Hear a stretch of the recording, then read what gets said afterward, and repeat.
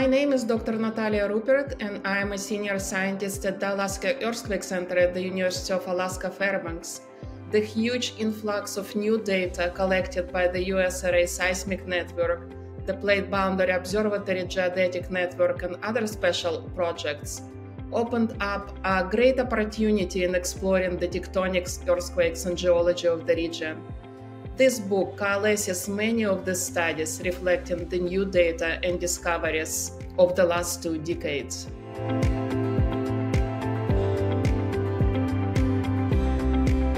My name is Margarete Jadamec. I'm an associate professor working in the area of geodynamics. The Aleutian Alaska subduction zone forms the northern boundary of the Pacific Ring of Fire. There is large-scale deformation along the plate boundary, as well as far north within the Alaskan interior, as well as within Northwestern Canada. Alaska also has a long-lived history of subduction and terrain accretion, making the morphology of the crust and the mantle complicated and in need of high-fidelity tools to characterize the structure. The EarthScope project was a large-scale scientific initiative that provided critical data on the seismic, geodetic, and geologic structure of the North American continent and the underlying mantle.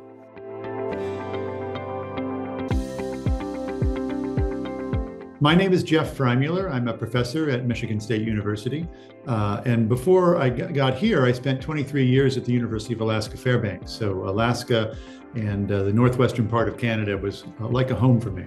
This book is the outcome of a new era in studies of the region. Before the EarthScope program and the new data collected by the EarthScope networks, Alaska and the adjacent part of Canada were really poorly studied and mainly studied by just a few dedicated enthusiasts. In many areas, the lack of data meant that very little work could be done. But with the arrival of the EarthScope data, that changed dramatically, and a large number of people brought new ideas and new methods to make new discoveries. And that's really what this book is about, is to document that first round of new discoveries that came out of the EarthScope program.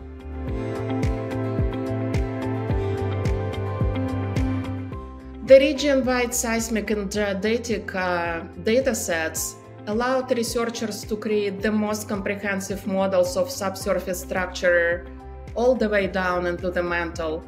New knowledge was gained about behavior of crustal faults and subduction zone characteristics.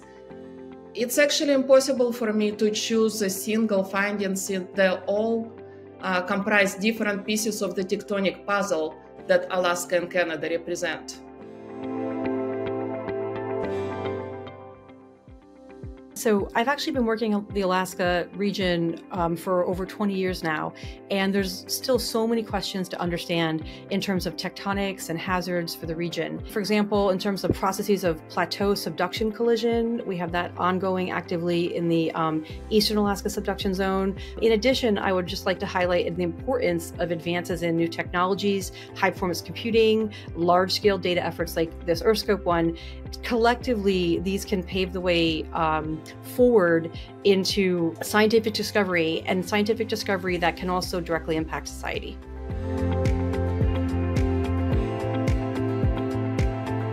This book reflects the first real set of discoveries that came out of the EarthScope program. And it's the first comprehensive set of papers focusing on the region for quite some time. Almost 20 years ago, we had an AGU Chapman conference on Alaska and on the seismic potential and earthquake hazards in Alaska. And that led to an AGU monograph that summarized the state of knowledge as of that time. Well, the timing for this book also coincided with a long overdue update to the U.S. Geological Survey's earthquake hazard map for Alaska.